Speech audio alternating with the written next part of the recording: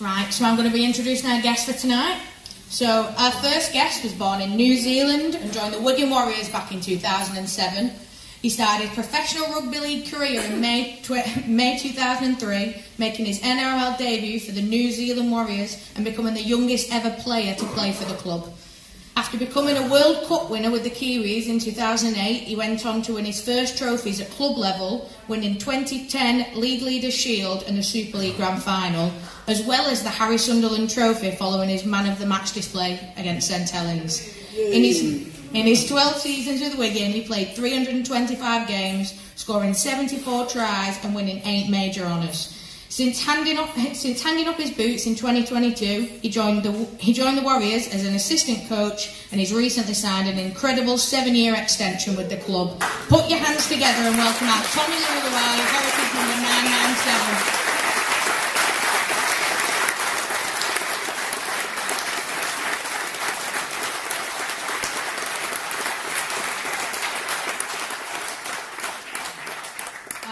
Guest is a homegrown Wigan Warriors legend and has played 457 games for the club.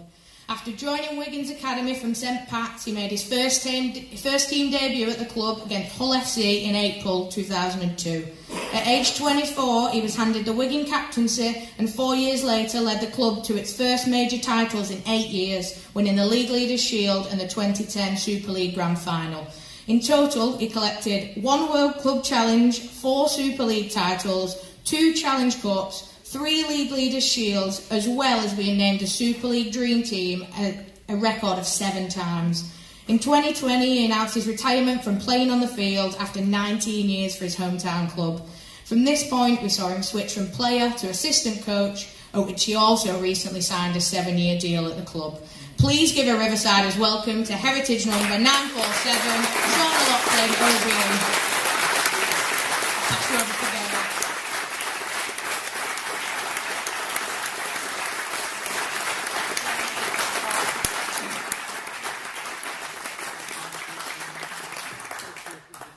Good evening, everyone. Good evening. Just check that mic works. Hello. You probably need to speak up a little bit. Right, good evening, gents. Thank you very much for coming. It's absolutely lovely to have you here. So we're going to start off this evening, because we couldn't really start it off any other way than talking about Bevan's new contract. What's your views on that? How pleased were you to hear that? Yeah, I suppose like everyone really, just grateful that he signed. He's a special player, Bev, and I know he would have had a lot of interest and a lot of clubs chasing him, would love to have him, but for us to have him in our team and in our club, I think it's not just what he does on the field, it's what he brings to the town and to the club, so we're extremely excited. I feel privileged to coach him. He's a special player, and I think just like everyone else, we're really happy to have him. What's your views on that, Sean? Very similar. What he does on the field is kind of, that goes without saying, but I think he's everything the club wants as a player as well, the way he represents the club himself, his family, and it's just great to have one of the guys that come over from Australia and New Zealand who want to be here and want to be here for a long time and commit to that, and you can start building teams around them, and there's no question about what he brings on the field, but his kind of attitude, how he influences the team is awesome, and he got me and Tommy a contract off the back of it as well.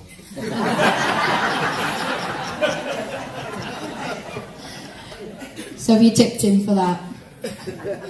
Right, so we're gonna just take it back a little bit and just touch on the World Club Challenge, obviously, because it's such an amazing achievement for the club again. So it's your first World Club Challenge as coaches. What was that like compared to being a player? They're both enjoyable. Obviously, I think a little bit more work goes into the coaching side of things than as a player. A lot of preparation. I remember we started getting clips on Penrith around Christmas time, really, just to have a look at it. So me, Maddie and Lockers really, thought it was a big game, and we really wanted to put all we could into it. So a lot of preparation went into it, and it was a fantastic night for the club and for the town. Just really enjoyable. It was a great game of rugby, and it was a pleasure to be part of, really. What's your take on that, Sean? Yeah, similar. There's a lot of work kind of behind the scenes, but we didn't want to kind of put too much pressure on the lads as well. We didn't really mention it too much pre-season up until the back end. You obviously want to get your friendlies out of the way, and you want to start the season well, so you don't want it. I think the lads know it's there, but you don't want to make too much of it. So that when you're coming up to a final and people get a bit worried about getting injured, we wanted to start to the season. So Cass was like a really important game, so we didn't want to make too much of it. But then once the week came, probably a few weeks prior to it, it started to get drip fed in a little. The lads started talking about it a little bit more, but it was just a great build-up, a great occasion. A privilege to be a part of as a staff as much as a player. It was great to see the boys go out there and do a job on it. And for us, it's a bit different because, well, we're not as kind of clued up on some of the players. Obviously, some of the big names you know, but you've got to do your homework on them and kind of present that to the lads and make sure they're up to speed with everything as well. So I was chuffed for them that they got the win because I just thought they deserved it. They put everything into it. It was a real commitment and the kind of occasion what the club had made of it, selling it out kind of months before. It was just a very special night to be a part of. So talk us through your World Club Challenge day. What was it like, obviously, leading up to the game? I can't remember now. Was it quite a chill day for you, or were you running around making sure everything was organised? No, I think our weeks kind of, in any week for me and Tommy, it's kind of from the previous game, it's hectic up until about Tuesday or Wednesday, and then it kind of chills down to the game day then. So we kind of get the work into the lads early, we get all the info we want to get into them, and then our last practice game was it Saturday game? Was it Saturday? Our last practice would have been on the Thursday, so our probably last involvement with the lads would have been where we sat down chatting rugby was Wednesday, and then we get on the field and practice all that Thursday. So it's very chill after that. So was it just a lot of coffees after that? Yeah, it was I won't say sleepless night, but butterflies in the belly, and it's not the same. I don't get the nerves as a player, and the same nerves as a player because it's handed over to them. It's them who's going delivering it. But you also get a different feel that it's a bit out of your control as well. You've done everything you can do, and then it's on the boys to go out there and deliver, which they did. So what was your day like, Tommy? Was yours pretty chilled? Coffee? Pretty similar. Didn't do too much in the morning. It's exactly what Locke said there. Our work's done during the week, really. So, yeah, I don't get nervous to say. Like, similar to playing, not similar to Locke's. It's a lot different to playing, but I suppose first... Is it kind of a different type of nerves? Yeah, it is, because it's out of your control. It's not something you know, as a player, you've still got the game to come, and you can influence it. Where we have a little bit of say, I suppose, around game day and getting subs right and things like that, but ultimately it's all handed over to them. So I know that week in preparation I was quite confident that, not the result, but I was confident that we'd play well. Yeah. And sometimes the results out of your hands. So yeah, I was confident we'd play well. We prepared really well. So yeah, wasn't really nervous, but then just the atmosphere that it was like across there, and the week and the build up, it was just a special game to be part of. So there is talk of the World Cup Challenge being taken to Las Vegas. What are your thoughts on that? Yeah, sounds good. Yeah, baby. Yeah, sounds good.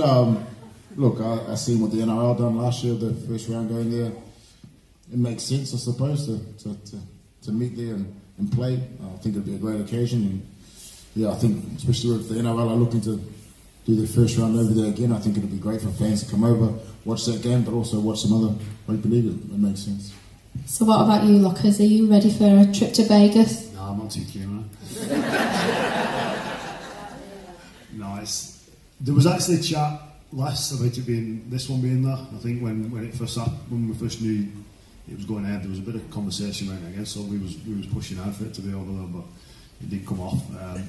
But it would be awesome, I think. Well, you watch what that first round of NRL was like, and the publicity that got. I think it'd be awesome for our game to latch onto that and be a part of. By all accounts, there was probably as many English fans over there as there was Australian fans. So there's definitely an appetite for it from over here. So yeah, I think it'd be a great part of the game. So Tommy, just thinking about the World Cup Challenge game, that set play from the scrum that Bevan was pulled off for offside. There was talk that it was a Tommy Leuluai inspired move, but we had Harry Smith there last month, and he was doing his best to claim it as his own. Yeah, he can have it. He can have it. Look, with all our players, it's a group decision. It's not just myself. Lockers included. We all have different ideas. We did speak about that, I think, a week before. Just the opportunity of it arose, and it had to be the right point in the field, and the feet of the scrum had to be on the right side, so Harry could kick off his left foot. So it all sort of fell into place. But I'll let Harry take that. So, how much influence or input do you have in Harry's development as a player? I suppose because we play the same position. I suppose a little bit more input than most probably. Myself, I also played alongside Harry, so I've seen him come right through. I've seen him come right through the grades, and yeah, I'd like to think I've had an impact. But I think he's had a fantastic year. He's developing really well. His understanding of the game is very high for his age. He understands the game really well, and I still think the best is yet to come from Harry. I honestly do. He's developing. He's most probably going to be one of our leaders now, and that's I think a key process as a halfback. When you get that role and you step up into leadership role, it sort of helps your game all around, because ultimately he's the guy telling us where to go on the field. So, I think he's done a great job, and I do think the best is yet to come. So, how are you both enjoying your coaching roles? Yeah, I am learning a lot. I'm obviously really new to it. I jumped straight out of playing, so I didn't do too much coaching around that. So it's all new to me, really, just learning, and I'm enjoying it. I enjoy the place we work with, the people I work with.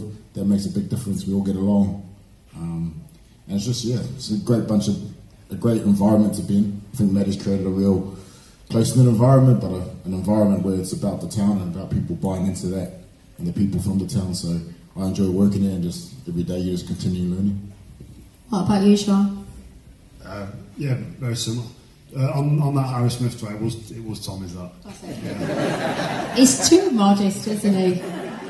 There's the documentary team might go around with us. They were more wounded than us when the kick didn't come off, because they were in the meeting what we had when Tommy put it on the plate. We'll have a crack at this, and the chat around it was, what if we're up, what if we're down, and we pretty much just said, if we're on the right spot, whatever point, if we're up, down, we'll have a crack at it. And we did. We didn't get the points, but they thought it would have made great TV, and they were gutted. That's because it's bigger and it's too fast.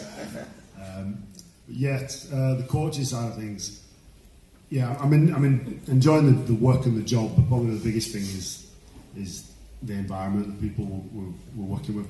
Me, Matty, and Tommy have as much as we do a lot of hard work, we have a great laugh on a daily basis, and I think that's probably the most important thing. We're enjoying what we're doing, enjoying each other's company. Matty keeps us on our toes, and he's been around the coaching scene a lot longer than we have.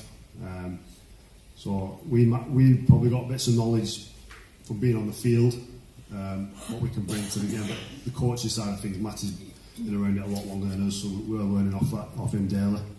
But yeah, it's just very silly things, like you just enjoy the silly parts of the day, the fun parts of the day with the lads, with the coaching staff. That's probably what makes the environment just as good as the kind of high performance side of things as well, that enjoyment. And I think if we didn't have that, it would be a tough job, because your week is very busy. You do get a lot on your plate from one day to the next, and then you get time to chill. But yeah, that enjoyment factor is huge for us.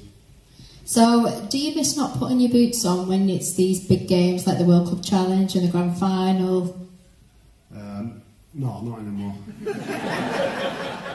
me and Tommy played in Dubai Sevens at Christmas.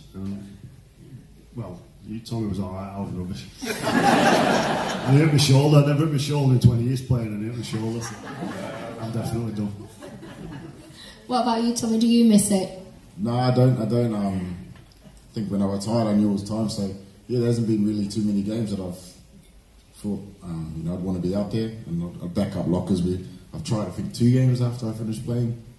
I've done it twice, and yeah, you always go with the best intention, think it's going to be a lot of fun, but the body hurts for weeks after. And,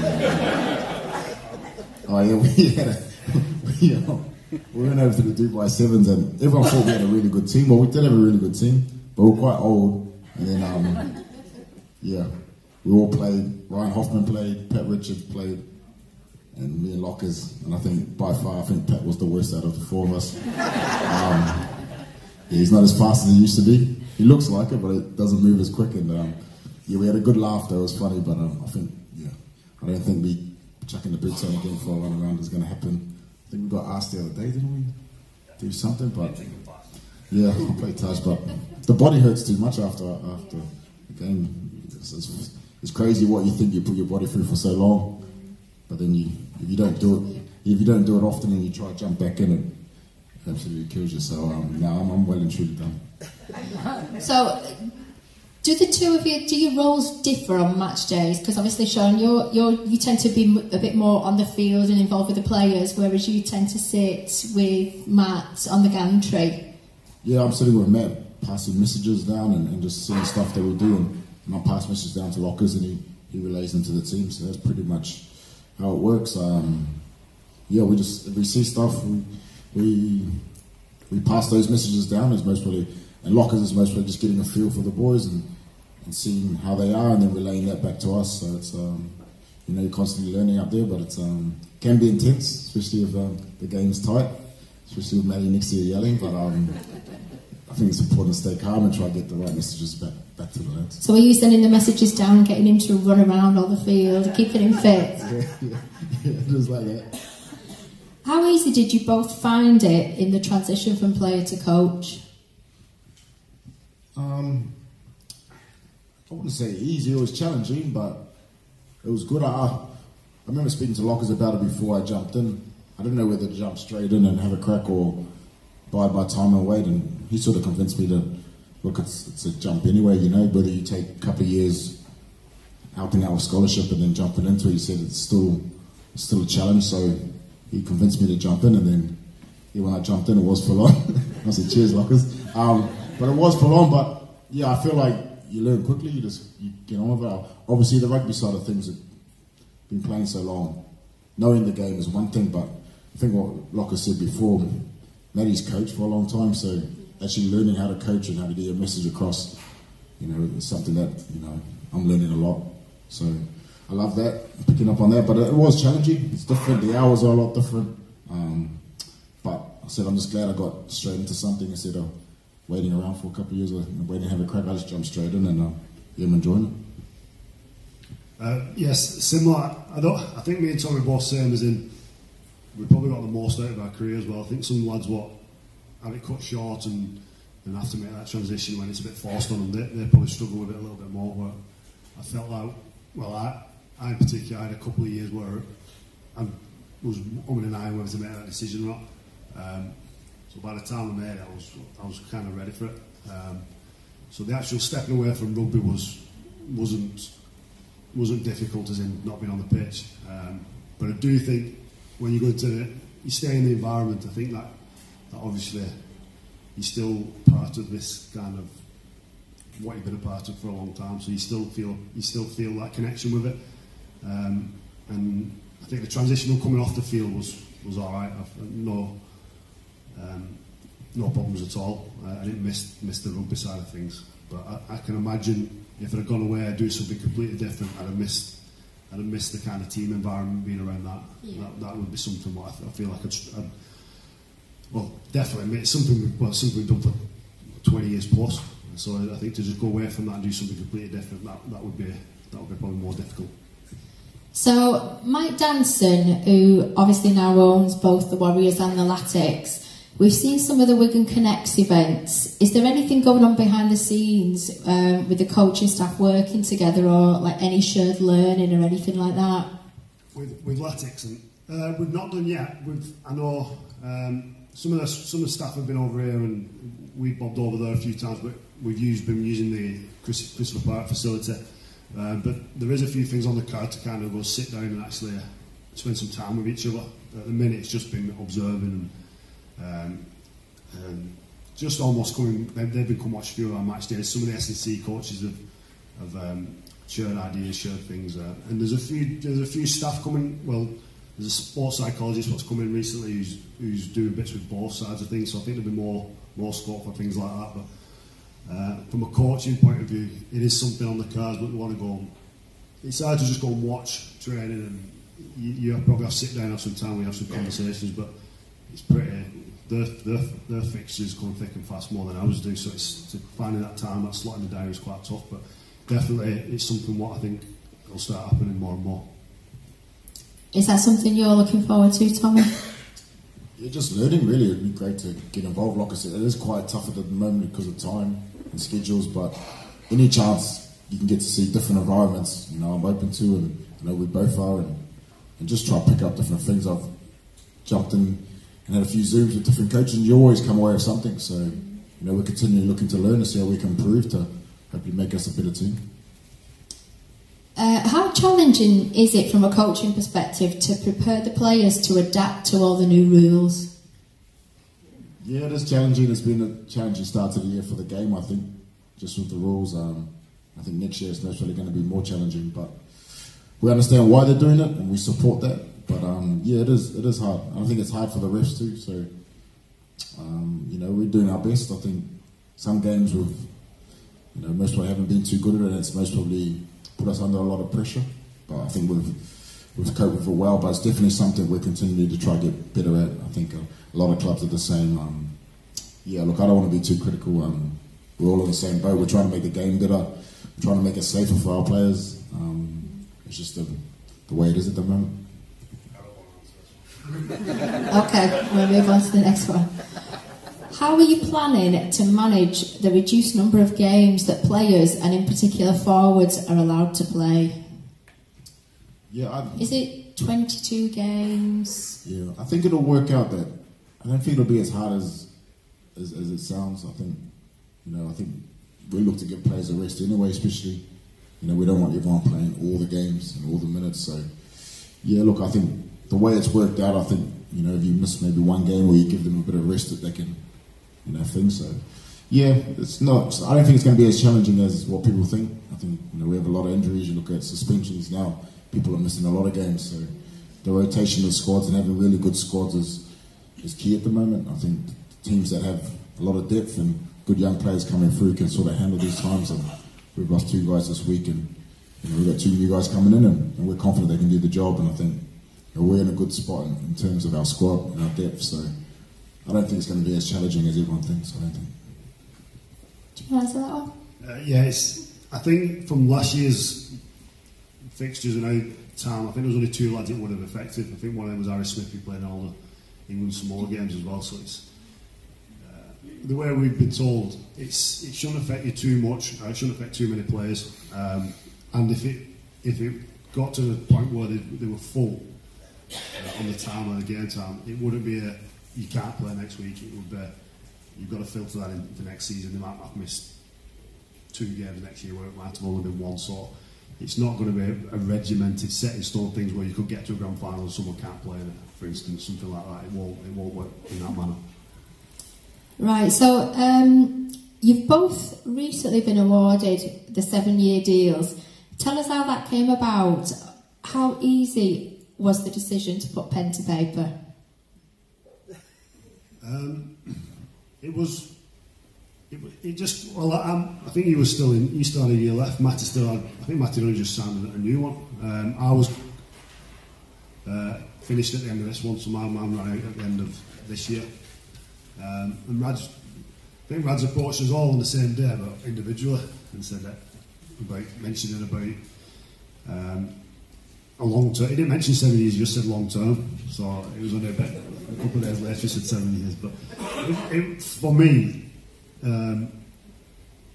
I'm very happy here. I like kind of the environment.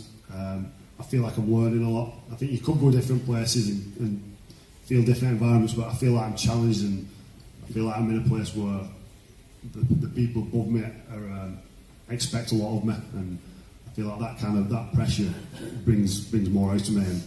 And I know I'm developing here week on week and year by year, so it's a great environment to be in. So when Rad said about 4 years, about 7 years, it was a no-brainer for me. The only thing we spoke about with Rads, and I think Tommy had a similar conversation, was for me it was I don't want to become stale. I don't want to be here too long. So that the conversations we had weren't just about the time and the money of the contract. It was about developing and like them actively finding stuff for me to go and do at different clubs. Hopefully over in Australia, places like that. that was how we sold it anyway. I'm not going Blackpool Football Club, something like that. No wonder you signed it so quickly. No, but it was that was kind of that development side of things, and Rad's kind of bringing that up and saying he wants us to go and look at other sports, look at other environments, other work environments, and I think with Mike's connections, it's something what it can open some doors what we might not have got in. So I think as a coaching group, for us to kind of have that opportunity to do things away from here as well, that was something what was a real positive to us as well. Because hopefully we go away, we become better coaches, and we bring that back to this environment, and it benefits everyone here as well. Yeah, very similar. The length of the deal and all those sort of things wasn't as important as that stuff that Lockie spoke about. I was obviously straight into coaching, so very new. I had a year to go, but I thought about it's like, where else would I want to be, to get challenged, and I'm at a good club. So, my kids are at school and I didn't want to move, so it all sort of fit and that sort of thing. And then, like I said there, the main thing was about learning and becoming better. 7 years is a long time, isn't it? And, I don't want to make sure I'm improving myself every day and going away and seeing different environments. And I think when Rads posed that to me, it made me feel, made it really easy, really, because that's the main thing. The length of the deal and the money, that wasn't as important as the challenging, because the last thing, like I said, we don't want to be, we've been here for a long time as players, it's become stale and don't grow, so we thought, when he put that to us, it made it quite easy for me, and I know I've got a lot to learn, so for me 7 years is, it's plenty of time for me to develop as a coach, and I'm in no rush really. So we're just going to look back over the last couple of games, starting off with the London game, which we won 60 points to 22. There was a few changes to the team and a first debut of the season handed to Jack Farrimond. What can you tell us about that? Yeah, a challenging game, I think, going down there against him, especially after 2 games we'd had before. But we thought it was a good time to give some new guys a crack. Jack was one of them. I thought he had a fantastic game for a debut for a young kid. He's obviously going to be a special player for our club, and we've got a job of managing him and getting the best out of him when we need to. And I'm pretty sure that he'll have a big future at the club, and it's I suppose our job to make sure that we nurture him along and make sure he's developing every day. So Sean, how pleasing is it to see yet another academy player break into the first team? Yes, I think as much as you see the top end of blokes like Bev signing long-term deals, I think we're a club what prides ourselves on young kids coming through as well. And I've seen Jack play from being about 11 years old, and he was always a player what people spoke about even at that age as being the gun, and he's come through. He's been doing it for the academy. He's come full time now, and he's just great to have around the environment. He's got an old head on young shoulders. I think he's been brought up in Lee Manor's rugby club, so he's pretty smart. But it's very nice when you, especially I think from a coaching point of view, probably different. I think as a player you love to kind of them lads come in and get an opportunity to play alongside them, and it's slightly different now. You see the progression of them as coaching side of things, and then for them to get opportunities, it's good to see them get out there and enjoy it.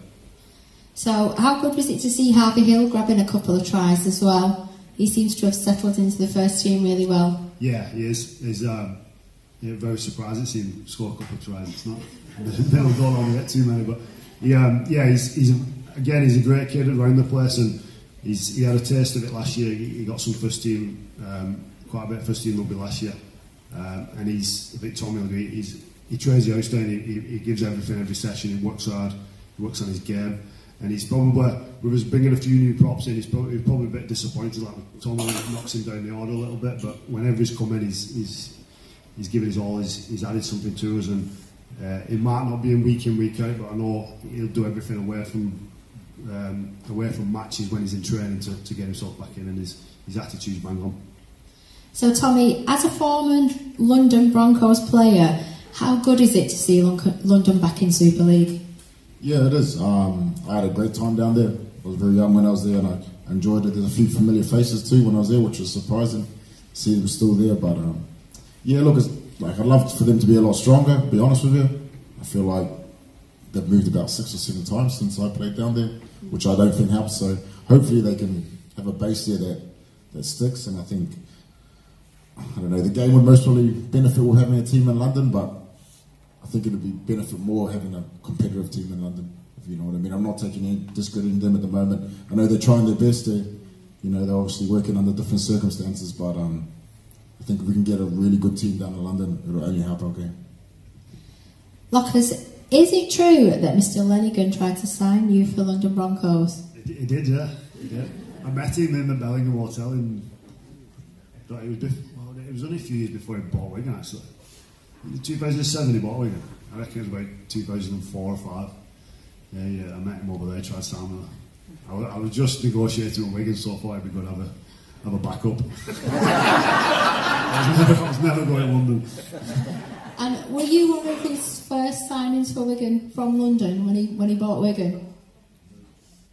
No, I had signed before he had bought Wigan, and yeah, he wasn't too happy about that. I think I wasn't even the first one he wanted sacked. I think if he had his way, it was a bit of a rocky start for me and Ian, but towards the end we become best friends. So just moving on to Salford, obviously we won that 22 points to 12. They proper had the tails up after beating St Helens. They put on a very spirited performance and pushed us until a rather bizarre decision to go for the short drop-off. What did you make of that? Yeah, I was grateful you did that, to be honest. Yeah, it was a different one. It's the way they play. They attack, and they attack from anywhere. And I suppose it's their philosophy on how they want to play their game. So I back them for sticking to that in that moment, if you know what I mean. Like, coach comes in and he has a way they want to play, and it's very strong. And I thought it was obviously it didn't go to plan, but I like the thinking behind it. But obviously, we were quite lucky there, and Jake Wardle got over. Well, he caught everybody off guard, including his own players, didn't he? Yeah, it was like I say, a weird decision. We definitely wouldn't do that. It's not the way we sort of see the game panning out, but I do commend teams that stick to how they want to play, and regardless of whether it's games on the line, they still trust what they're about. So I like that about it. What did you make of it, Sean? I was just chuffed he went for it. Yeah, I don't get my head around what you win in the games. What was the left? 5 minutes. Get the ball far away as you can. But yeah, definitely grateful he did it. So just moving on to the Sheffield game, it's just so hard to tune into any Challenge Cup game without hearing about Sheffield's 1998 win. It's like, obviously they were very well drilled as well. They came at us. What did you make of that game? I wouldn't say surprised, but I was kind of. I thought they did a real good job. They were, like I said, they were very organised. They had from the team we previewed. There was a few individuals missing as well, so they were probably gone down the pecking order a little bit, and some of the individuals they had in. But yeah, I thought they gave a great account of themselves. It was a straight, not a hangover, but when you play at the stadium and it's bouncing with 25,000 people, and then I think it was away for a couple of games, and you go back there and it's empty. It's a very strange feeling, strange atmosphere. So it was definitely a flat game for us, but we got the job done, which we knew they were going to come and have a crack at us, and we knew they were going to throw everything at it. But yeah, we were bang on, but as I said, we got the job done in the second half. We kind of fixed a few little things up, and I think the quality came to surface at the end. So, were there any nerves going into the break, being all square? I wasn't nervous. We weren't going to win it, but it was just a bit. We should be a bit more up than this. So, as coaches, what are you saying to the players at half time? What advice are you giving them? I think in that game, it wasn't. You're not going in shouting or screaming at anyone. And Matty was the same. It's probably just reminding them what we said we were going to do before the game, what we were slightly off with, and just fixing it up. And I think they did that. I think we got penalised quite a lot in that game early on. It just put us on the back foot. So it's just reminders more than anything. The speed of the game's not stressing them. The individuals are not stressing them. It's just not quite going our way. So it's more just almost a bit of a reset and get back to job. And like I said, they took it on board. They did that. And majority of the time at half time, they're thinking or saying probably what we would say anyway. So it's just little, like I say, it's just little reminders. So we're just going to obviously have to speak about the Saints game. So it was obviously really disappointing to lose, but what a great game of rugby league it was. It kind of had all the intensity, a bit like a state of origin game, didn't it? What were your views on that? Yeah, I don't think anyone involved with the club's ever going to be kind of satisfied with coming away with a loss, and nobody was. But we had conversations after the game, and I still feel like it was a bit of a turning point for us going there, and we've not been kind of since Penrith. We've not been like we've not had to be physically bang on. And then that game come up, we knew it was going to be tough, and the lads stepped it up. And for me, even though we lost the game before, we went there and we physically dominated them. I thought we knocked them about in the first half. We knocked them about in the 20 minutes. I feel like they've got a couple of lads what are there on the way down, and we've got some lads here on the way up. What was your take on the game, Tommy?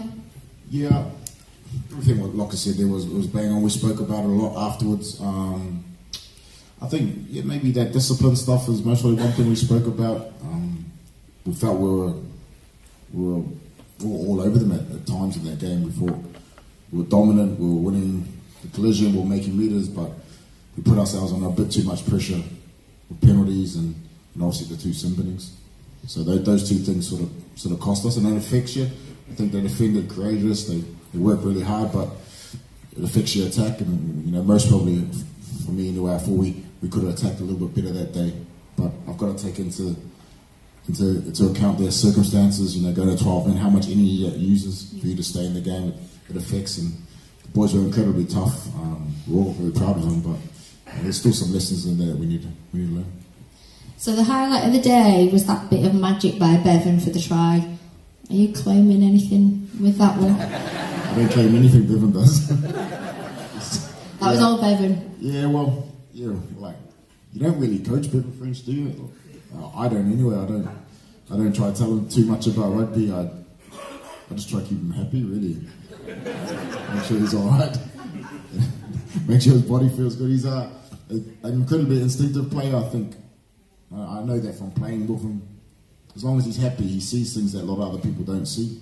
He sees the game a bit different. It's just is what he's blessed with. And I think if you go in there and try and turn him into something he's not, I think you can hinder that. So my approach to Bevan French is keep him happy, make sure he's got his coffees in the morning, and then massage his calves if he needs a little warm, and then hopefully goes out and does stuff like that.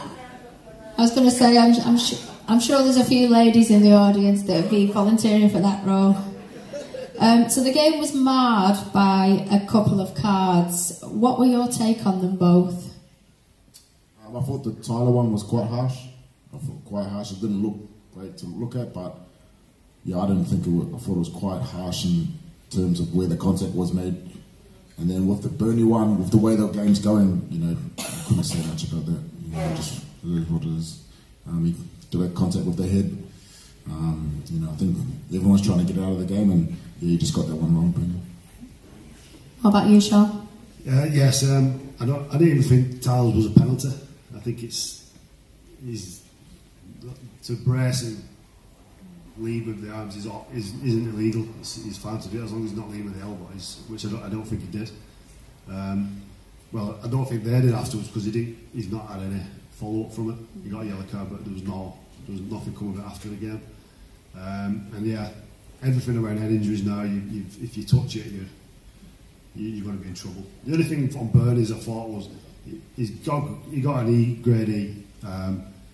It's just he could have got from 3 to 5 games in it. There was no malice in it from him, so why he gets the extra game, I think he'd have been disappointed with him getting 3, but I think the lower end of it was what he should have received. It's very difficult for the lads because that's probably one of the best games of the year, Wigan Saints game, where the lads are kind of firing into each other, giving everything they got, and a slight error, and he's missing 3 games and 750 quid lighter in his pocket. So he's selling. On one hand, he's selling the best of our sport, and on the other hand, he's getting slapped on the farm for doing it. Yeah, it's quite frustrating, isn't it? So, just speaking of the two of you as individuals, so we all know about your playing careers, but it would be nice to find out a little bit more about the two of you as people. So, there are lots of parallels between you. You've both captained Wigan. You've both represented and captained your country. You've both had long, decorated careers. You're both current coaches.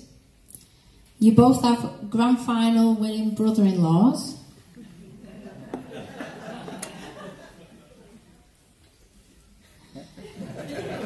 So, rugby league is ingrained in both your families. And both your dads played against Wigan in Challenge Cup finals. So Sean, your dad Kieran played for Widnes in the 1984 Challenge Cup final, beating Wigan 19 points to 6. And Tommy, your dad James played for Hull FC in the 1985 Challenge Cup final, scoring 2 tries but ended up on the losing side as Wigan claimed the victory 28-24. And to this day, it's still celebrated one as the classic finals. So, we're going to start with you, Tommy. How old were you when you started playing rugby league?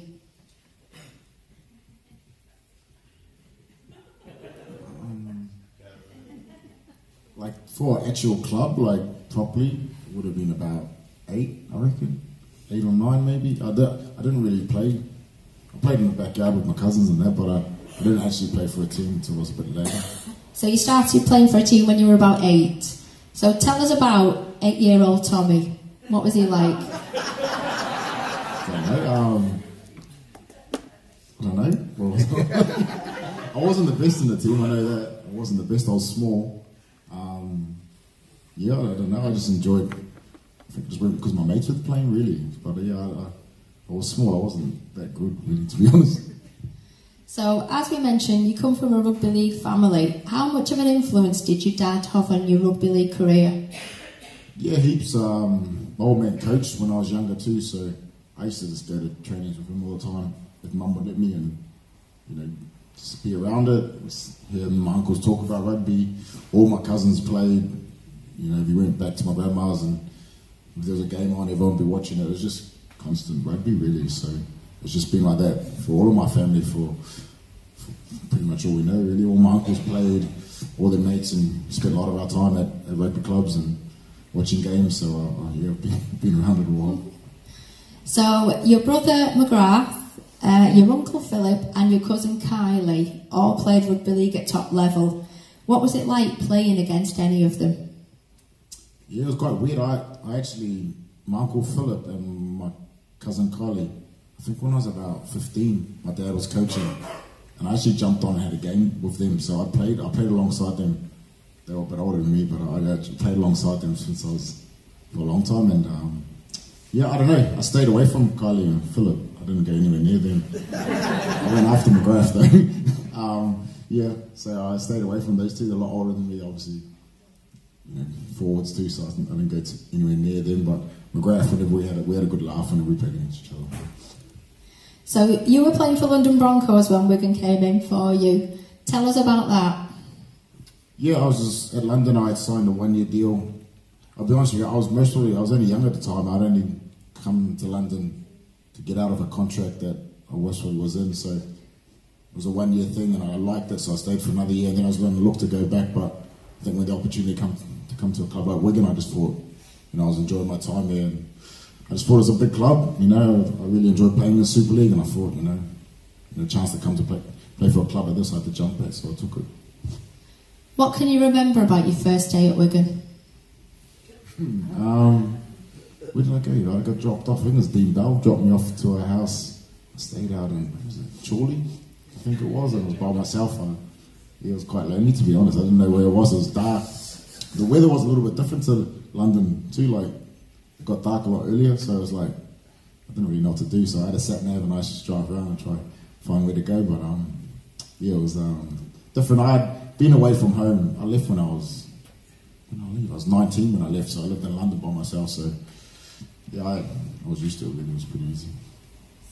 So you made your Wigan debut on a very cold, snowy Friday on the 9th of February 2007 against Warrington in front of a crowd of 21,693. What do you remember about that? Not too much. I don't remember that game at all. I honestly don't remember that. I don't. Do you remember that game? I don't remember. Do we win or? Do you want me to just You're gonna have to jog your memory a little bit? Right. So a certain Adrian Morley also made his debut that night for Warrington, lasting 47 minutes before he came off second best with Eamon O'Carroll's head. And he spent about 6 weeks on the sidelines. No, I still don't remember that. I'm sorry. Are you sure you didn't come into contact with Eamon O'Carroll's head? I must have. I honestly can't remember that game. What was the score? We lost. We did lose, yeah. I know. Honestly, I can't remember the score, but I know we game. did. We did lose. I can't remember that game. Right, we'll see if you can remember this. You were given your international debut in 2003 for New Zealand against Australia by then coach Daniel Anderson, who was also your coach at New Zealand Warriors at the time. What can you remember about that? I remember that one. Yeah, we won. I remember my first game. It was my first year playing. I remember I actually played for the Junior Kiwis before that. I played some NRL games during the year, went back and played Junior Kiwis, and I was looking forward to having a break and hanging out with my mates, really.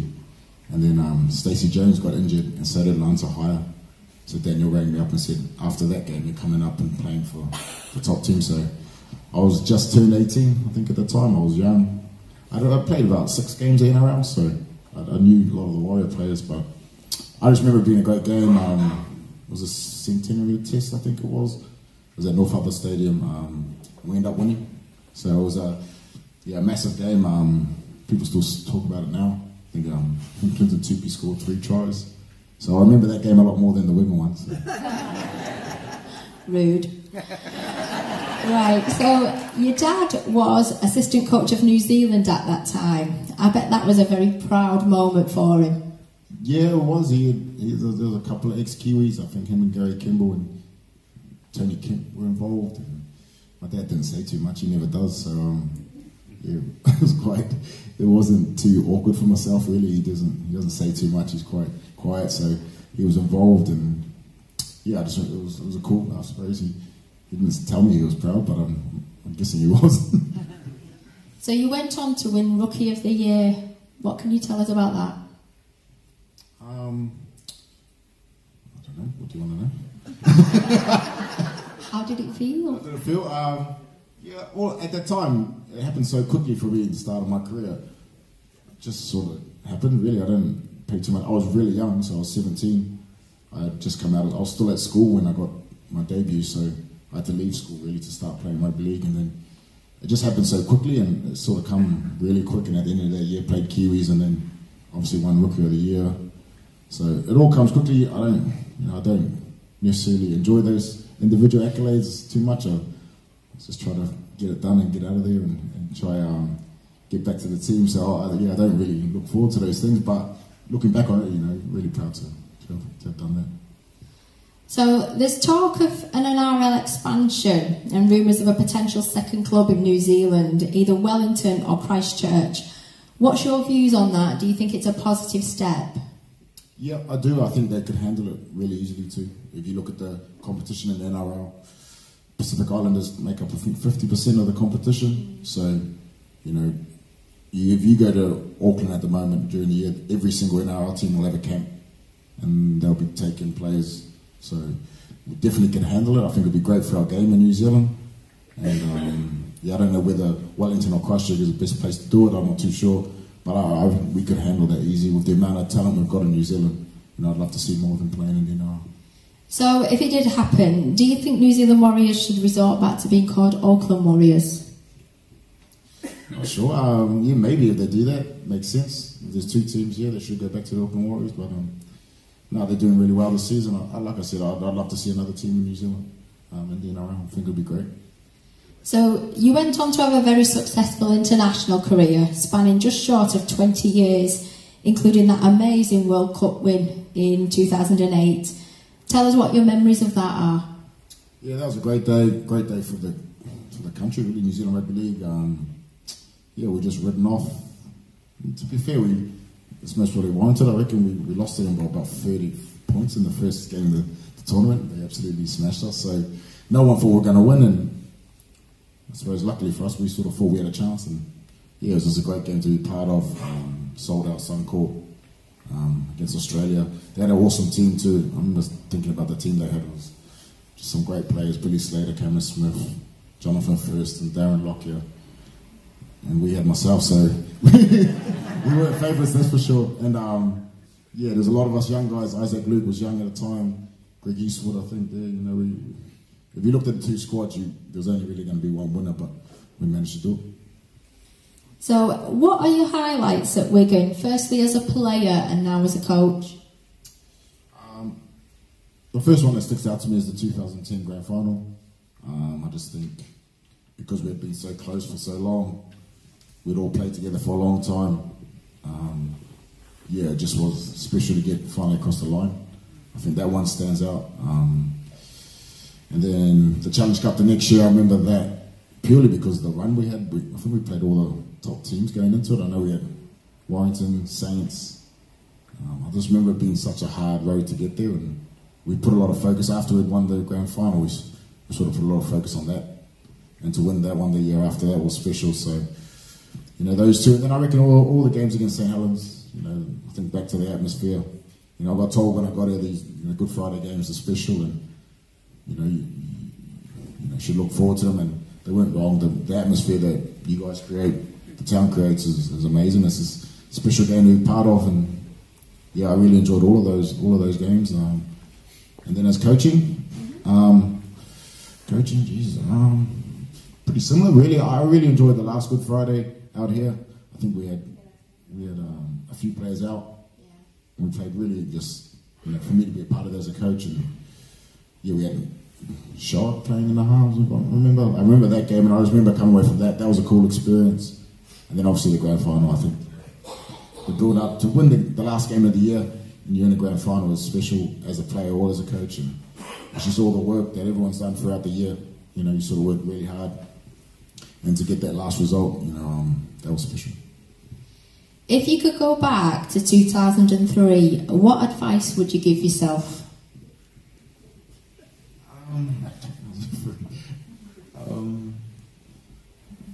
Nothing really. I don't know. You're mostly always going to say enjoy it more, most probably. I think you get to a stage, especially when you're young at that time, it all seems intense and it's so important to you, and you're working hard to try make teams and play in the NRL or play in the Super League. But then ultimately, I think when you get to the back end of your career, you just enjoy the game. I enjoy the game. I think my last couple of years of playing, it was just about playing rugby, really. It was just I really enjoyed playing. So I think it never will happen though, because you're so young at the time and you're trying to chase things. You have to go through that development stage, but I feel like the sooner you can just go out there and just pretty much enjoy playing rugby, what you did before you started being professional, and I feel like towards the back end of my career I really enjoyed that. And if I could tell myself, just enjoy it. It's going to be ups and downs, just enjoy the ride. You're well known for your tough tackling and your concrete shoulders.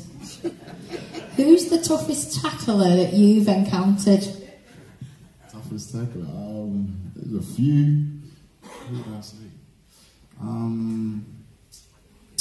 man next to me, he's a pretty strong tackler, so I'm lucky I don't have to play against him too many times. I can think of. Oh, yeah, that's good. Or, Papua New Guinea. Any Papua New Guinea team. I remember my first time I played them, I think Wayne Bennett was our coach for the Kiwis in the World Cup. And he made us do a boxing class, like just randomly a boxing class in the middle of the week. And we're like, why are we doing this? And when you got to the game, you understood why you were doing it, mate. It was like the smallest guy in the team. I remember he was a hooker. And we had Jared while we were Hargraves, his first carry of the game. And Jared's sort of like running, and he thought, I'll pick this guy up. And he went straight, and honestly, he just flew into him. Jared lost the ball, and I was thinking, Jesus, that's the smallest guy in the team doing it to our biggest guy. I was thinking, went for a long day, so... You could actually be describing yourself there. Yeah, a little bit. But this guy was a lot smaller than me. Man, he was tiny, and he just fearless too. They're fearless. Like it's like nothing could hurt them. You put a big shot on one of them, and it's like nothing. It was just like that. That's you. So I'm really hoping that you can remember this. But can you please talk us through that tackle that you did on Murray Farsavalu? Yeah, I remember that. I just got. Honestly, just got a little bit lucky, really, because he bobbled the ball a bit, so he wasn't really looking. So I just thought I might as well go here. So, yeah, you always, as a smaller guy, you always don't want to let them get a run up at you, so you want to try to get at them before they get you. Really, that was my mentality. And when he bobbled the ball, I thought, I have to go now. What was your first impression of Lockers, and how has that changed today? It hasn't really changed too much. He's always been a real honest, genuine bloke. But yeah, I knew Lockers was a good player before. I'd played alongside him. I always thought he was a fantastic player, very gifted in the sense that he could play like a half, but then he could get through a lot of work like a middle, and then he could kick the ball if you needed him to.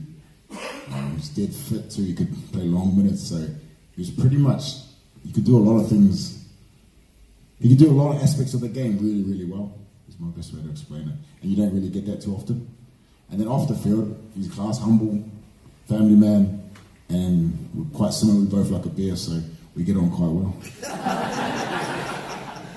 So you played your final game against Leeds in the playoff in September 2022.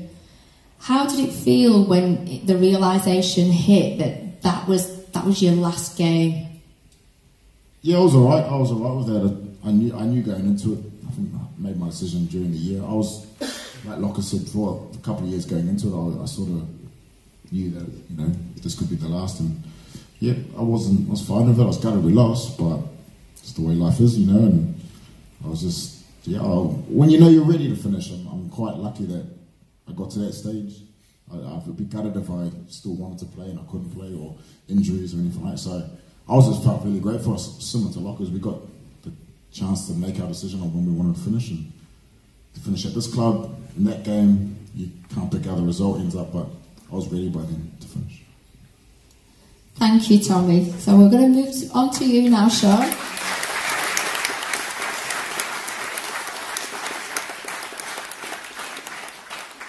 This is your life.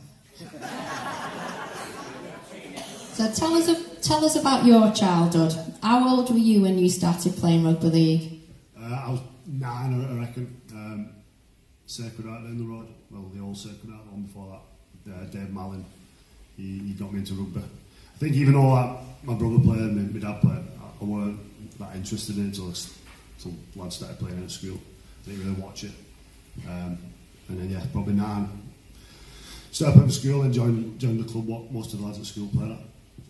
So I know we've all heard you talk fondly about Dave Mallin. Was he your teacher, coach? He was my school teacher. He took the rugby team, but he was also, he did the town teams at that time. So what influence did he have on you? He obviously coached the rugby, but he was just a good teacher. Yeah, I think you remember teachers from when you were in school, no matter what they taught you. I think he was just a good teacher, very good fun, but had a very disciplined side to him as well. I think if you think back to teachers, what you like, but they were disciplined, they're normally pretty good teachers. Like this can still still tell you off when they need to, but I think you can still come away from school with a lot of respect from probably very good teachers. What can you remember about your first day at Wigan? Not a lot. It kind of all blurred into one because I kind of, from leaving school, I was in the academy, then I went to reserves, then it went to first team kind of year by year. I think one thing for me what made it probably easier going into first team environment was the fact that I knew quite a few of them. Obviously, with Faz being my brother-in-law, I was at barbecues when I was like 12, 15, seeing all first team was pissed, so I was quite comfortable around them. I knew quite a lot of them. So they probably looked out for me a little bit more than they did some of the other lads. So it wasn't as daunting as probably what it was for some of the other lads what were stepping in there. So, what was it like having your brother-in-law as your captain? Did he look after you? Not really. I think I didn't get any special treatment, no. Probably that was the biggest benefit, having probably that familiarity with some of the other lads before I even got there. I think you see some of the lads coming here, it's a very daunting environment, and I think it takes them a while to settle in and to see the true sides to them. Quite shy and reserved until you get comfortable around people, so that was, I didn't get any special treatment, but I definitely think I was a little bit more comfortable stepping foot when I made that transition. Who was the biggest inspiration in your career? Looking back at it, Faz would probably have been one of them without actually thinking that at the time. Just probably more stuff that I learned from him before I was even playing the game, like how he carried himself away from rugby, the professionalism side of it. Seeing him probably, I remember like when I was younger, seeing like him and Mick Cass and Gary Connolly, lots like training in my dad's shed at home and stuff like that. So it's seeing that side of things was probably becomes ingrained in you without even knowing it. That kind of work ethic, seeing them blokes do it. Seeing them flog themselves in pre-season, see how hard they work, seeing them go on runs, that kind of stuff. Blocks like that, and then family and parents, they would definitely be number one. So, you made your Wigan debut from the bench against Hull FC on the 5th of April 2002. Again, we went on to win 20 points to 18. What can you remember about that? That's very similar to Tommy. I remember I actually played it was against the same team, it was against Hull, but it was in one of the friendlies before the season. I remember that one just feeling massively out of my depth, playing against blokes. So at that time, I'd probably played a year of academy, a year of reserves. Well, there was some fellas in there, but it was still a first team game, and then in the third season, you're straight up against fellas. And being a skinny little kid, still a skinny little kid at that time, you just feel like you're deaf. You feel like you can't breathe, your conditioning's gone. You feel like you're a 10-year-old lad wrestling with your dad. Sometimes it's just, you just feel like you're deaf, but then you get another game, and you just become accustomed to it, you get used to it, and then your confidence builds off the back of it. So you were made Wigan captain in 2006. What can you remember about that? I remember the conversations with Leuluai about it. It was a bit of a transitional time for the club. I think there's a lot of senior lads left. It weren't just Andrew leaving, it was kind of, I think, there's quite a lot of that era of players on the way out and moving on. So the club was a bit, looking back, I wasn't ready to, not ready, but there wasn't probably a strong enough group around me to do it as well. I think when I think best of captaincy, there's blokes like Tommy beside me, a strong group around me. I think it would have suited me to probably get it a couple of years later, but I think what Tommy said about it, then you learn from them experiences, and they probably make you better in the long run. So it was a tough couple of years doing it, and I think for me I was just off the back of it. I had played in 2005, so I had like a bad knee injury at the start of 2005, so it was a Good Friday game, yeah. You know it. So one hand I'd been given the captaincy, and the other hand I was just trying to play again, just trying to get some form. So it was it was quite a tough time for me, but tough time for the team as well. We weren't great. So we had a bit of a barren spell trophy-wise up until 2010 when you led the team to grand final victory. What can you tell us about it? And as a player or as a team, could you sense that was coming, that change in obviously winning silverware? Yeah, I think all from my time, I got in there in 2002, which we won something. We were involved in a couple of finals the following 3 years, and then it was a couple of semis here and there up until 2010. But we always had good players, we always had good coaches. There was just something a little bit missing, and I think when it comes to 2010 and Madge Duke, I think there was only Deeks come in. Someone who won a lot at Bradford. I think he didn't come in as a form player or anything like that. He come in as, I think he brought a lot of experience to the side. And yeah, I think when Madge took over, the work rate went through the roof. But it was just a hungry group. Even the years we didn't win it, there was some wobbles in it. But I always felt like there was enough players in that team at any one time that we could swing things round. And you lose people here and there, but there was a core of players, young lads coming through, who were hungry for success. And I think when Madge came in, the appointment of that was, he just got the best out of all them people. And as I said, not a lot of change from the playing side of things. It was more just an attitude towards training and working. So you've captained Wigan to every domestic trophy. Which one is your favourite and why? My favourite occasion would be the grand final.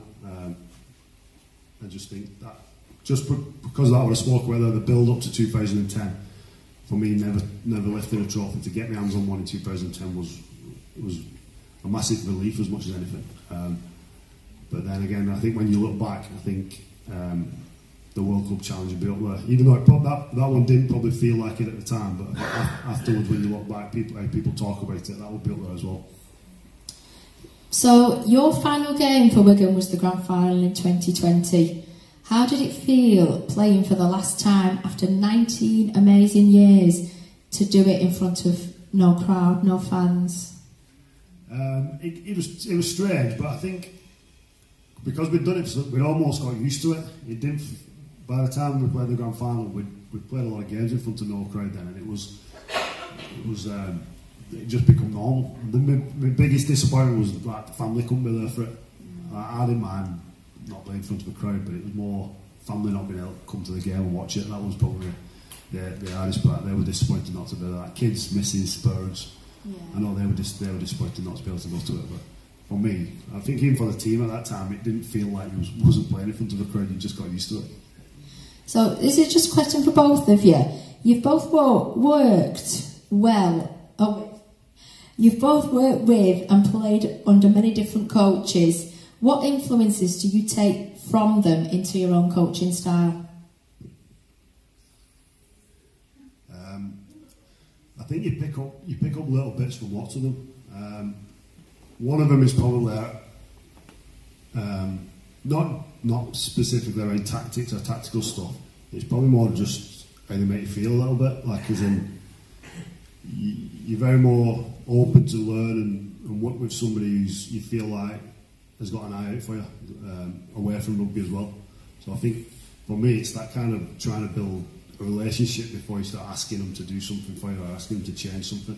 I think if you can build that, then you can ask people to do anything. I think if you've got an element of kind of caring about them a little bit and make them feel comfortable with you, then you can ask them to do, like, you ask them to run through brick walls for you. But you ask them to do that from a position where they've no respect for you, then they're not going to do it.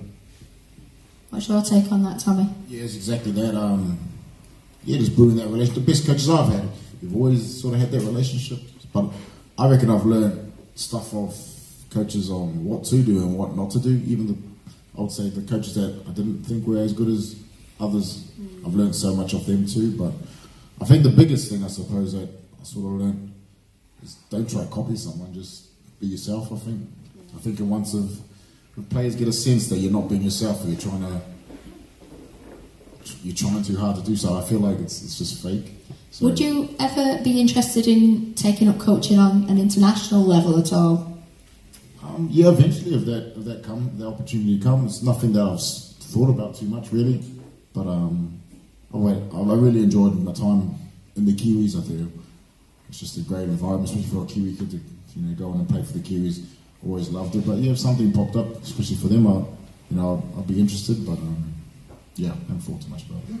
What about you, Sean? You fancy yourself as the next Wayne? I think it was my second year in coaching Wigan, and Wayne asked me about getting involved with England, but it got to the end of the year, and my head was that pickled. I just wanted a rest. I just wanted a break. The hardest thing about doing internationals is you're rolling back into it with Wigan, and you've not had a break. And I think I didn't want to come back into Wigan not fresh. So I'd have loved to have done it, but I almost felt the break would have been more beneficial going. I didn't want to do 5 weeks with England, and then it pretty much been starting a week or two later with Wigan, and almost like resenting being back in so soon. So again, I think now I'm a bit more comfortable with it, and a bit more equipped for it. Hopefully down the line I'll get an opportunity to be involved again. Yeah. So Wayne, if you're watching, so obviously in your years at Wigan, we've had so many talented players, and unfortunately we can't keep them all. How upsetting is it when players have to be let go? And are there any particular ones that you really wanted to retain, that you were gutted when we had to let them go? Yeah, you met good mates with loads of people. I'm trying to think of anyone in particular now. The one probably most recently was when I was the last couple of his house playing was probably Benny Flower when he finished, because I know he didn't want to go. He probably worked quite where he was a few years before, but he wanted to stay. He wanted to be there, but there wasn't an opportunity for him to do that. So blokes like that who have come from probably outside of Wigan and settled in Wigan, kids go to school in Wigan, and they love the club. For them, like seeing them having to move on. Like speaking to Benny, I think did they go to Lee after those, and he's just I was never in it though. His heart was still here, and it's. As much as it's a professional sport and there's professional decisions made, it's still especially when you're close mates with them as well. You just want to stay. So Wigan captaincy, OBE, Loch Lomond whiskey, Sean O'Loughlin suite. What's the greatest honour that you've had bestowed on you? That is quite some list, really, isn't it? The only way you could top that is having a pie named after you. Seen a beer named after me. Have a what? Oh, sorry. A beer. A beer. Me and Tommy were talking about doing our own beers. That sounds like a good plan, actually. I'm sure lots of people would be up for buying that. So go on. What's the greatest honour?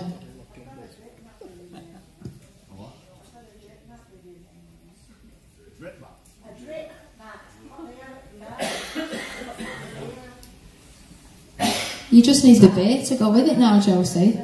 You know what? I don't know. The OBE was pretty special. It was a bit surreal, but it was cool to go there and experience that. I think I've said it. I thought someone was pulling my leg when I got it. It was just a massive shock to get it. And there's not. I think there's not. You don't hear loads of people involved in rugby league getting it as well. So I think it was. I think it's about anything you get given like that. You're not going out there looking for it, but to get it, it was definitely a proud moment. But you feel like you're doing a little bit for the sport as well, getting one of those.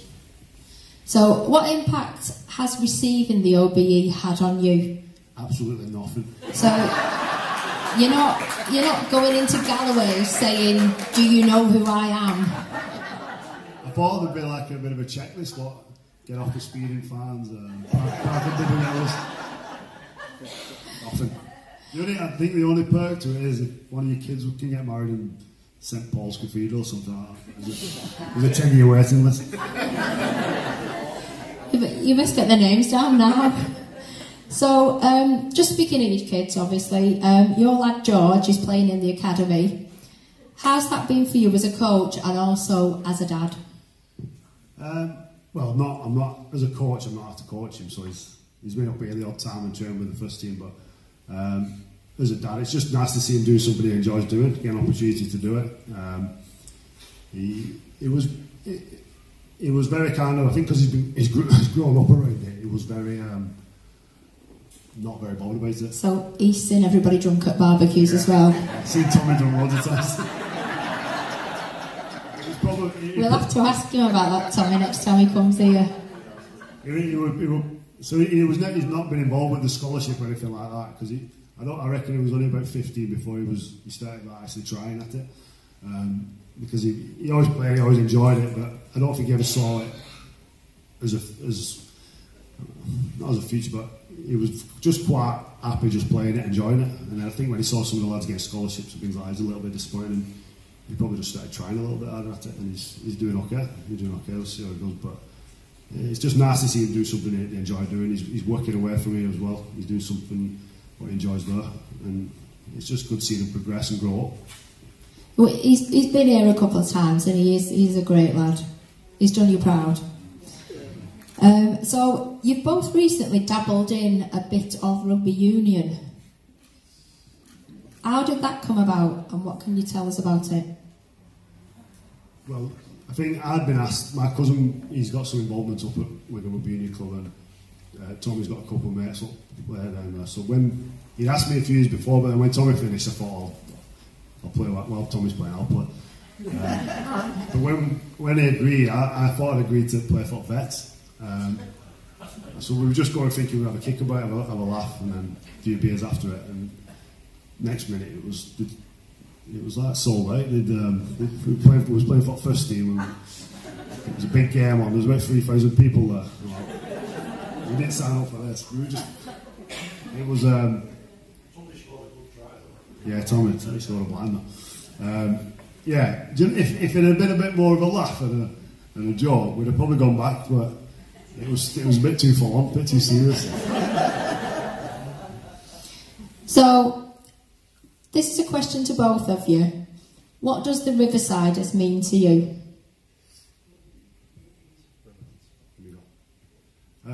I think, for me, I've grown up from seeing what he does with the academy as much as I've seen what he does with the first team and how he supports top to bottom of the club. So it just represents. You go out there every week and you see whether it's 10, 20,000 people, whatever it is.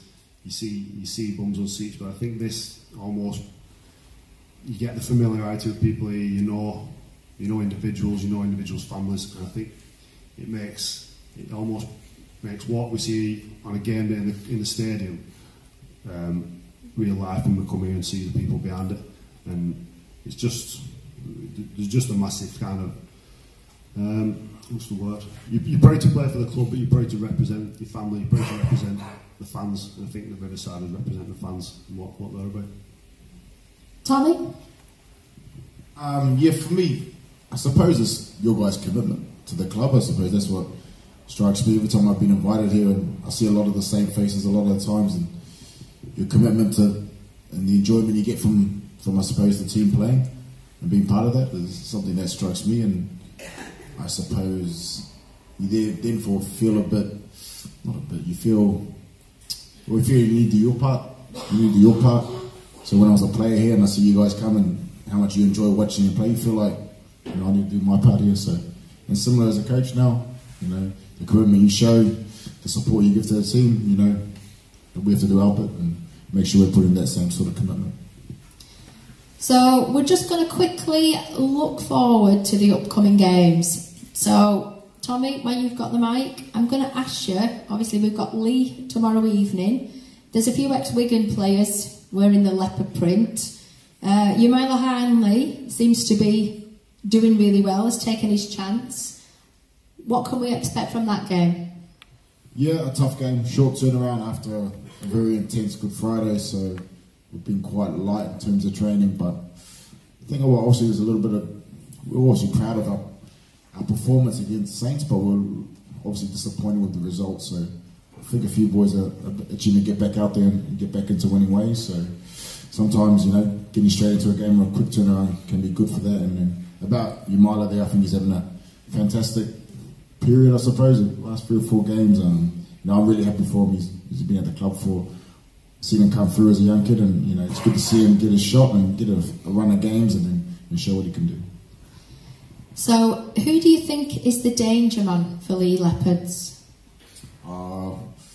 It's Lamb for me. I think he's a fantastic player. We are talking Lachlan, not Adrian. Yeah, Lachlan. I think he's a really good player. One we have to watch. Obviously, Lammy was close to getting him here, I think, when he was here. So, he's a very talented guy, great skills. But I also think his other halves partner has helped him out a lot this year, Matt Moylan. It's a tough place to go, and I think I know Joe Westerman's the older end of his career now, but he still has a massive impact on what I do. I think if you can keep him quiet around that middle, the way he plays, he links their halves up a lot. So if you can keep him quiet, do a job on him, you can generally do the job on the edges. But it's going to be tough. It's going to be really tough. We'll not even think about the game following it. It'll be all about that week going into the Challenge Cup and getting that job done. But I definitely see it being a tricky one. It's not going to be one we're going underestimating. We'll get this league game done, and then we've got a decent turnaround of it. I think the lads will get the weekend off. Bit of time freshen up, and I think we're back in on. I think they've got Monday off, so we're back in on Tuesday.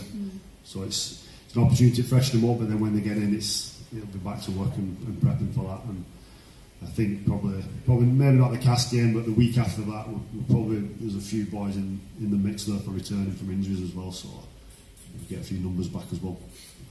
So are we expecting, is it Ethan back? Yeah, I think Ethan, Coops, they want to play. He's the guy who's the last fullback on centre. Iku. He was big for him. I think Tommy spoke about him moving to centre. I think in the first few rounds he was a fullback, but didn't perform massively well there. See the change in him in the centre. He looks a lot more dangerous. So yeah, they are a class team. I think Willie Peter's gone ticking pretty well, but I do see him getting better as well. I don't feel like they've hit the straps yet. I feel like they'll improve, especially as the weather gets dry. I think the way a lot of the teams will attack will start to change now. Well, hopefully if it stays dry. Right, so we're just going to finish with a little quiz.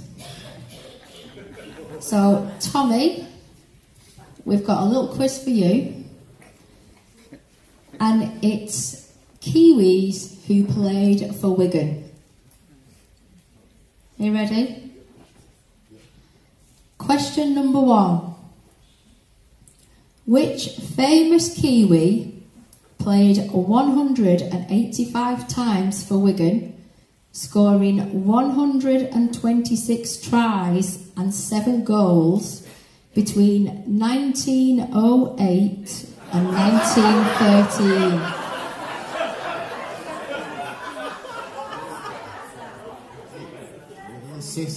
I said famous Kiwi. 1908 to 1913.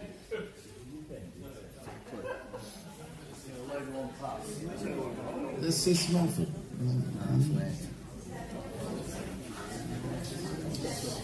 I wouldn't have a clue. That's 2 before my time. I thought I'd go right at this 2. It's Lance Todd.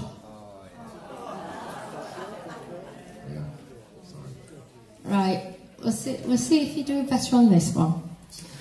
Question number 2. Which Kiwi, no help on this one, which Kiwi moved to England in 1987 with both St Helens and Wigan claiming to have secured his signature?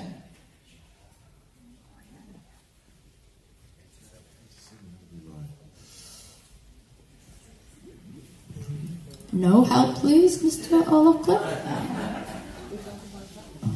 He would be too young. Would it be... Well, that would have been like...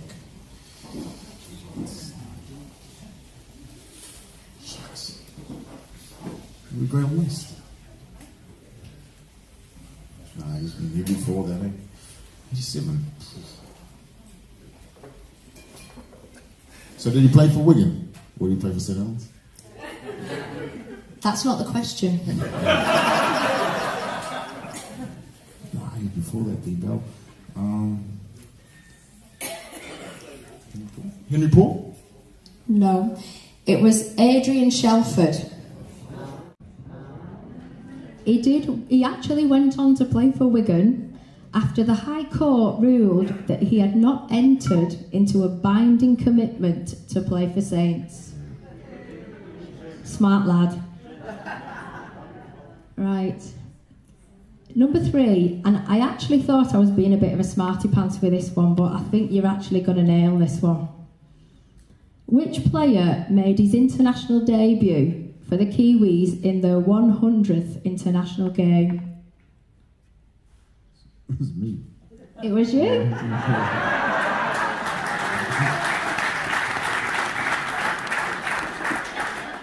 Question number 4. Which Kiwi won the Lance Todd Trophy in 1993 Challenge Cup final win over Widnes?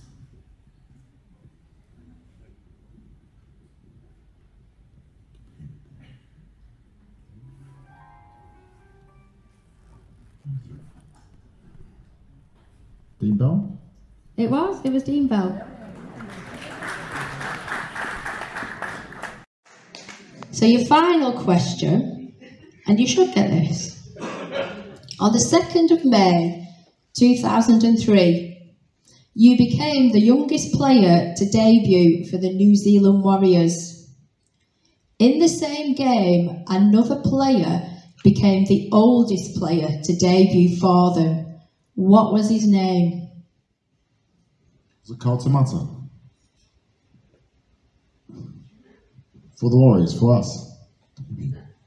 Vinnie Anderson. You give him? His name was Mark Robinson. That's right, the halfback. He played hooker, and that was the one and only game he ever played for them. He actually went on to sign for Northampton Saints Rugby Union team the following year. He come from rugby that year, I remember that. And I don't remember the same game as me, but he wasn't too good. That's why I can't remember him. Right, Sean, you're up. I don't mind a bit easier than that. So yours are all about the number 13. Rugby, just in general. The number 13. And it's all Wigan related. Okay, so question number 1. Which player was the 13th player to win the Man of Steel? The Wigan player.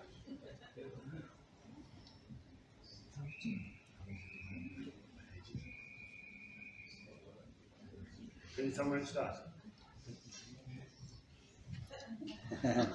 No.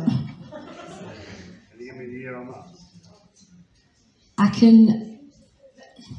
I don't know how long it's been going. I'll tell you what, I'll give you a clue. The year was 1987. It's not, they don't have to be number 13 who's won it. No. Leuluai. It was Ellery Angley. Coincidentally, he was at number 13. But he won it in 1987, that was for the second time. He also won it in 1985 and 1989. Question number 2. What year was the last grand final held on the 13th of October? What? Are you asking for a year? I've got 2013. It was 2018. And it was Wigan against Warrington. Question number 3. Which player was inducted into Wigan's Hall of Fame on the 13th of May 2016?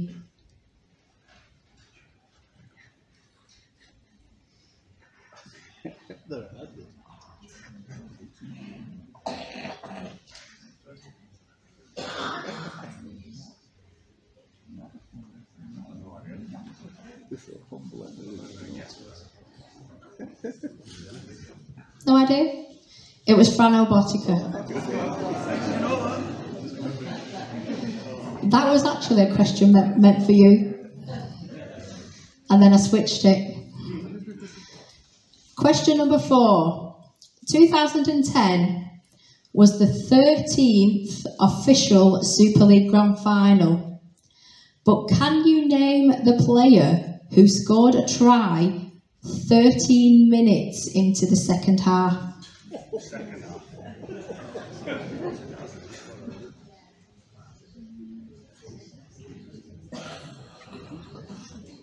Yeah, that was in the first half.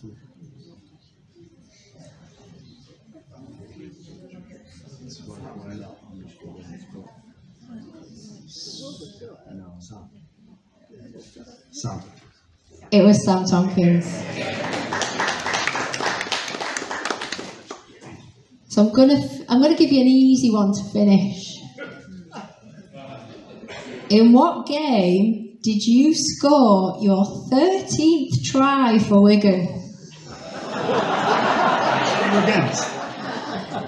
What, sorry? As in, who against? In what game? So what game was it?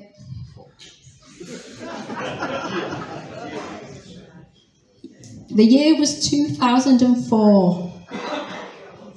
Warrington. No. Leeds. Incorrect. Salford. It was Salford. It was the 7th of March 2004, and it was a 20 points to 10 win against Salford, and you actually scored 2 tries that day. Right, so thank you very much for coming. I hope you've enjoyed it. Give your brains a bit of a workout. Yeah, thank you. Tricky questions. So obviously we're going to ask you to pull out some raffle winning numbers and also something for the cherry and whites as well. So Mike's going to come up with the bucket. Thank you.